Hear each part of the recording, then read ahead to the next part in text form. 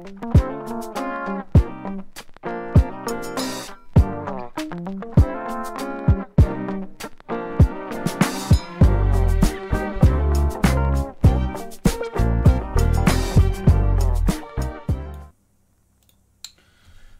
to analysis of Game 7 of this 12-game match in the 2018 Chess World Championships. And we now have Magnus with a double white at the middle stage of this competition, and he really needs to start showing something with the white pieces. The white piece has really been an advantage. He struggled to get advantage when he played in the last World Championship match against Sergei Karyakin, and well, so far, again, like I've mentioned, he hasn't shown anything. He started today with d4, not venturing into the Petrov, which we saw in yesterday's analysis. And Fabiano seems to be very well prepared in the Petrov, which went e4, e5, knight f3, knight f6. So I'm surprised Carlsen hasn't worked more on this particular opening in the sort of build-up, because very easy to gauge that Fabiano would be playing this. Instead, we have another Queen's Gambit, Queen's in Gambit, I'd say. So with d5, and now c4 being played, e6, knight c3, bishop e7. And this Queen's Gambit, the most traditional way that black can really play against d4, and also one of the most solid ways that black can be played. We've seen a couple of times in the match already. And Magnus, well, I would have thought, had a bit of time to work out some new strategies in this position. He sticks with the modern variation of going bishop to f4, something which I filmed a DVD on myself, along with Gary Kasparov. I expect his DVD might even be a bit better than mine, but hey-ho. The old line being bishop g5, and trying to direct pressure against d5 here. But bishop f4 is, that, like I said, a modern way that white plays. Castling from black, e3, and now again we see this c5 move. And, you know, recently knight bd7, as I mentioned, had been sort of played by black in this position, with the idea after some move like queen c2, c5, if you take on c5 here, black has the opportunity to capture with the knight, and the knight has a very nice central square. c5 is sort of the old line, but it is, again, getting a second wind, especially because of this match, and because of the likes of other players, mainly Hikaru Nakamura and Anand, who have made this, again, a possibility. Now, the move here that is most commonly seen is d takes c5. There are some other options, but they really don't seem to be that worrying. And black doesn't really have time for knight bd7 now, because of moves like b4 or even bishop d6 is probably okay for white here. So black has to take back with a bishop on c5, and now queen c2. I was wondering as well, you know, queen c2 is of course the main line. I mean, the other line which I've known for as long as 10 years ago is to take on d5 straight away. And I was thinking, you know, I was trying to work out what Carlsen might have prepared for this game, and I thought, well, maybe he'll give this one a go, because Svidler in 2017 proved an advantage with white in this line against Hari Krishna. And I believe Hikaru Nakamura started to play this line with the white pieces as well, Hikaru being a bit of an expert on this variation. The main line now going knight takes d5, and we have a mass exchange here, when white tries to prove some kind of edge against, in the pawn structure, this isolated pawn on d5. If we get to an ending, could be a real target. And now some line with a3 stopping a check, knight c6, bishop d3 has become quite popular recently, and actually it seems like white can demonstrate some advantage in this line. I mean, in the long term, like I say, structurally speaking, this is a problem that black has, the pawn on d5. So I thought this might be a try at Carlsen, but instead he sticks with the, again, more traditional approach of queen c2, waiting for black to capture on c4. We've seen this before. Knight c6, and now a3, stopping any knight b4s, and again the main move, queen a5. And here, yet again, we have a bit of a junction. We saw rook d1, rook d8 being played in the second game. And again, this was something that I thought might be possible with white considering to play knight e2, knight d2 here, which would have been an improvement on game 2. Other lines, I mean, I personally have had a lot of fun with castling queenside here, going for h7, as I mentioned in my previous analysis video. The new way that black can play this position, though, is with knight e4. And maybe this is something that Carlsen had analysed and not found a good response to. This gives up a pawn temporarily, but then black comes with bishop takes a3, leading to quite a forced line where it seems black has at least a perpetual check at the moment. So this is the area that white needs to work on if he's going to get castle queenside to work. One move which I think is the most funniest move here, just to give you a feeling of everything that's been tried. b4 is not possible now because, of course, black can take this in multiple ways and the rook is in trouble. One very amusing move here, and a move which I'd love to have seen in the World Championships, would have been rook a2. And this move has been tried on just a couple of occasions, and it does actually now threaten b4, and black can't stop this move. Bishop e7, b4 comes. And this is actually, again, a position where I would have thought white has some hope to fight for an advantage, with the advantage of forcing black's pieces backwards. On the other hand, if we go back to this, again, clearly an important crossroads after queen a5, Carlsen came prepared with knight d2 now. And here we see a rare move played by Fabiano, and here he plays his queen back to d8. And this steps out of any of the way of knight b3 and b4. I mean, queen d8 to me looks very sensible. One main move here, in actual fact, is bishop b4. This is something which one of the main lines here. Again, we can look at top players. Hikaru played this against Topalov, Paris 2017, and I don't know. I mean, again, white is even struggling to prove much of an advantage here. I mean, this whole variation seems to be okay for black, and I find this quite weird that, you know, Team Carlsen has tried this in a couple of times, not showing anything. And, you know, if you're just following the standard sort of ways that have been played previously, which haven't proven anything for white, then surely you should be looking at another opening. And it was quite odd the way the game continued, because queen d8, I mean, it looks quite normal here. And now the game continued in very normal fashion with knight b3. Otherwise, what's the point of knight d2? And here, bishop b6, the most active square for the bishop. This keeps ideas of black playing d4.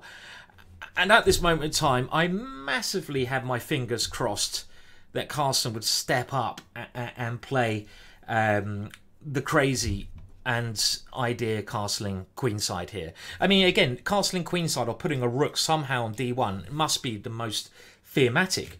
You put a rook against this pawn, you pressurise the pawn, castling queenside, the most aggressive. I mean, I can't understand why Magnus didn't play this, because you're playing into the preparation, I'd assume, of Fabiano.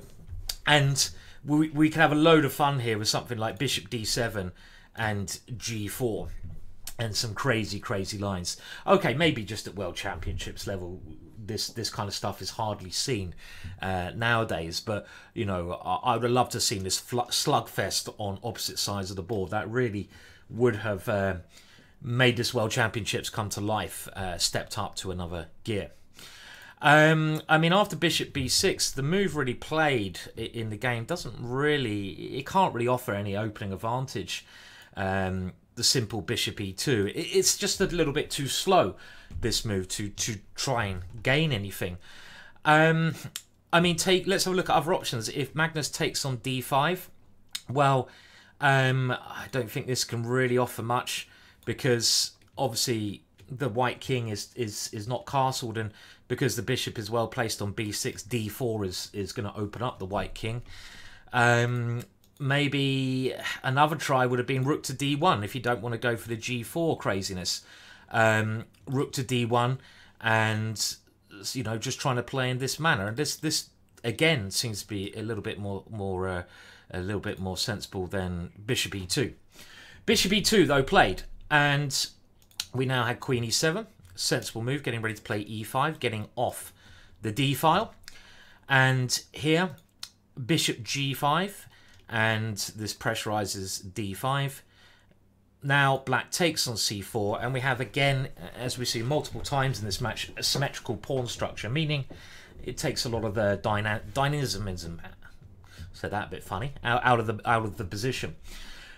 Rather than taking on c4 straight away, Magnus played knight to d2 because clearly it looks like the knight is better on this square, and now knight to e5 played, stopping a knight coming here. At least black can take off that strong knight. And again, we have another sort of a rather key moment in the match. In the game, Magnus Carlsen kingside, and I think after this he'd pretty much given up on any real advantage at all. Again, playing slow moves like this in a position which is still quite tense, you're going to allow your opponent to get his pieces developed, to get a satisfactory position. The one thing that Magnus does have here, which is quite useful, is this pin on the knight on f6, and I think his last chance to try and get a good position would be to try to use this pin. I should also note that knight takes c4, as well as black being able to get rid of this this piece, there's a nasty little move here, and that is queen c5. And queen c5 attacks both of the bishops, winning a bishop, gaining the bishop pair, giving black a very nice advantage. So you can't do this straight away. But the move I was expecting here, and I think, you know, again, I think this match is lacking a little bit of the dynamism and the dynamic decisions that I would have hoped for, would have been knight ce4. Why do we move this knight here? Well, the other knight might want to take here, and we give the queen the square on c3, and this would have kept things actually quite unbalanced, and I think this is the decision which Magnus might come to regret, especially if the match goes against him. He's not really showing anything in calm waters. He needs to step up a little bit. And here, he did actually say this is his main chance to play dynamically, so of course he saw it. And now something like bishop d7. There's no way you can take the pressure off this. This is risky because white may not win this pawn back unless he takes it now, of course. I mean, you can take it now, but you walk into a pin. But now something like queen c3 was very, very intriguing. And here, well, it looks intriguing, but we're actually going to probably get black taking on e4. Otherwise, he's going to get in a lot of trouble here with these problems on the dark squares. And after knight takes e4, a bit of a forced line, knight takes e4. The queen can't move because you lose a piece, so f6 is forced. And now queen takes e5 is a tactical point, which I'm sure both players would have seen. Now something along the lines of pawn takes g5. You can't take the queen because, well, you lose that one. Bishop takes c4. And some position like this now, where Magnus has a much better pawn structure. His pieces are quite good, but black has the bishops, and the white king just at the moment slightly in trouble. But again, if you want to win games of chess, you have to take risks, and this is an unsymmetrical pawn structure, and this is the kind of thing I would have expected the champ Magnus Carlsen to prefer, this kind of structure to what he gets in the game.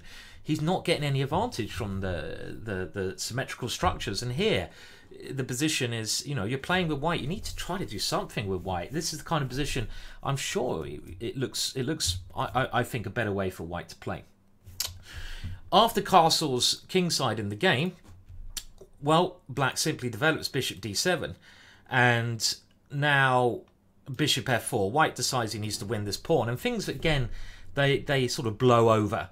Knight g6 in an open position, and I say an open position because the d files are now open, and if you simply look at black bishops are going to be on open lines.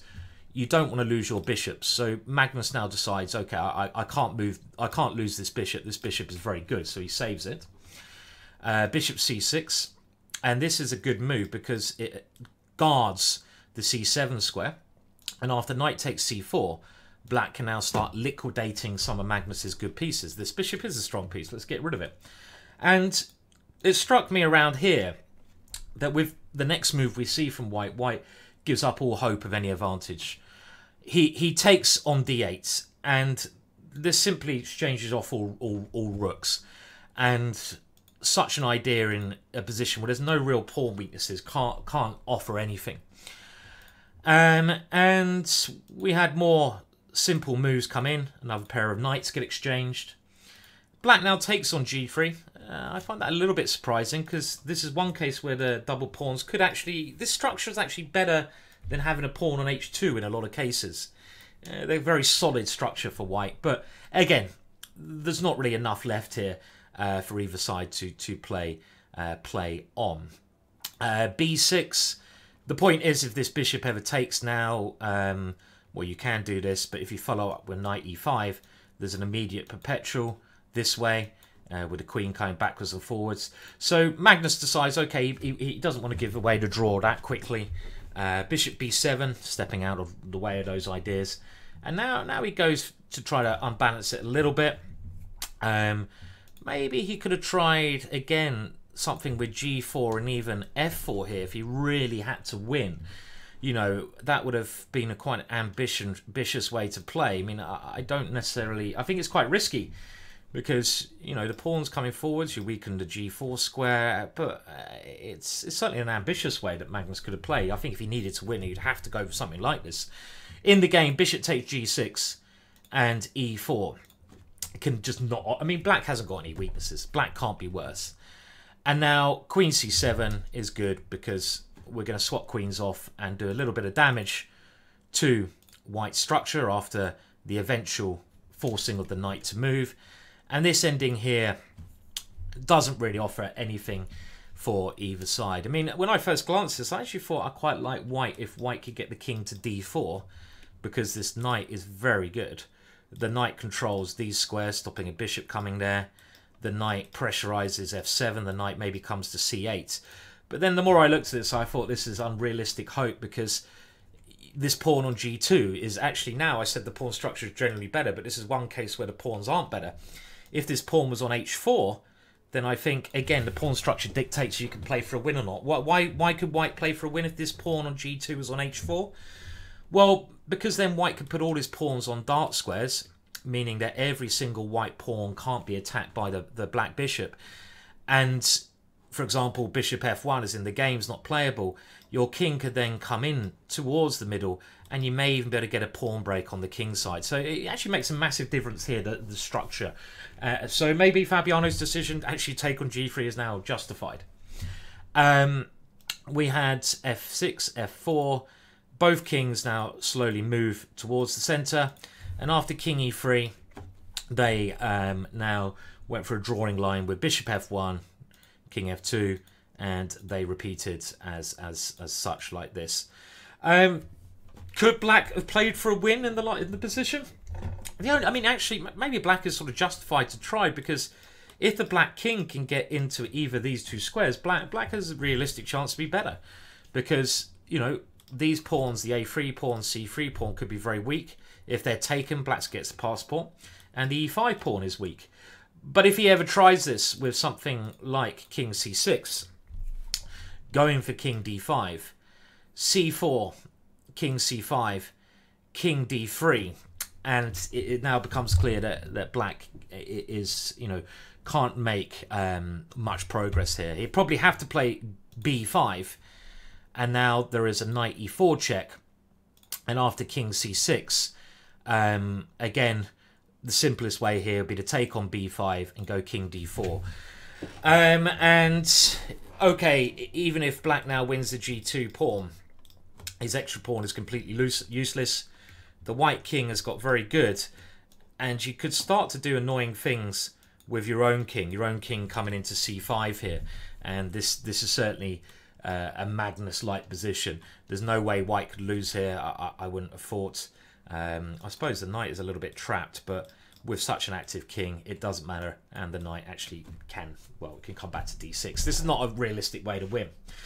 So really, you know, that's how they drew in this game. Again, I'm still a bit perplexed by both sides' preparation. I mean, Team Magnus has had a bit of time to try and find something in the opening, and this knight d2 move was their attempted novelty, with Fabiano being prepared for this with queen d8 immediately.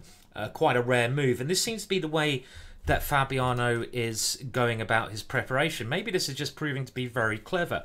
Rather than going for the main lines, the Fabiano team is looking for, trying to find sort of very rare lines which must, on the computer, give black perfectly playable positions. I mean, I still think here some of the lines I demonstrated, especially that unbalanced position with a knight coming to e4, would have given white some chances for an edge. But at the moment, Fabiano's preparation, to me, it seems to be better than Magnus's. Magnus is just trying to get playable positions, but this is not working against Fabiano. He's not getting really any trouble, and Fabiano is always seems to be, you know, this queen d8 in this game, this rook d8. He seems to be one step ahead. So, to me, the more this match is going on, I'm thinking there's going to be a decisive result coming up very shortly. And well, I haven't looked at game 8 for the first, but I've seen the opening of game 8, which I'm going to do a report on very soon, and that's going to be very interesting. But it's really finely balanced. I think both teams obviously have things to be happy about, but I slightly feel that Team Fabiano will be feeling the more happy with the way this match has developed. And let's not forget, I mean, we're getting right to the end of the match. It's game 8 tomorrow, 9. There's only 5 games left, 4 or 5 games coming up, and you know, one win now could really decide the match in one side's favour. So very interesting end to this World Championships coming up. Please do like this video. Please do subscribe to my channel. Thank you so much for listening for my Game 7 update. I'll try to get Game 8 out tonight sometime as well, when I get a chance to do that. And again, thanks a lot, guys. I'll hopefully be seeing you soon with the Game 8 analysis. Bye for now.